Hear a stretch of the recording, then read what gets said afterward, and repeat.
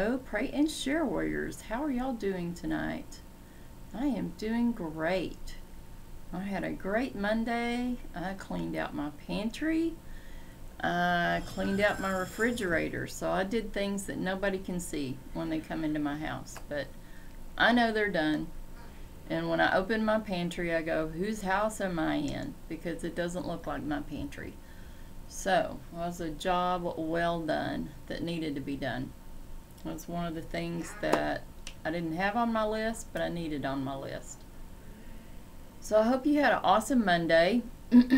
We had a half of a wet Monday here where I live. It rained most of the morning and into a little bit of the afternoon. So when my husband came home, I jumped in my car after it quit raining and I went to Dollar General and I went to the grocery store, which created my job that I needed to do in my pantry and my refrigerator.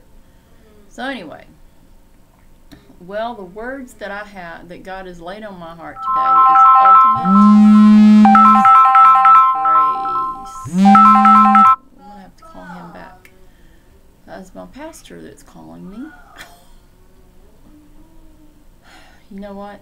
I will be right back. I better go find out what he wants.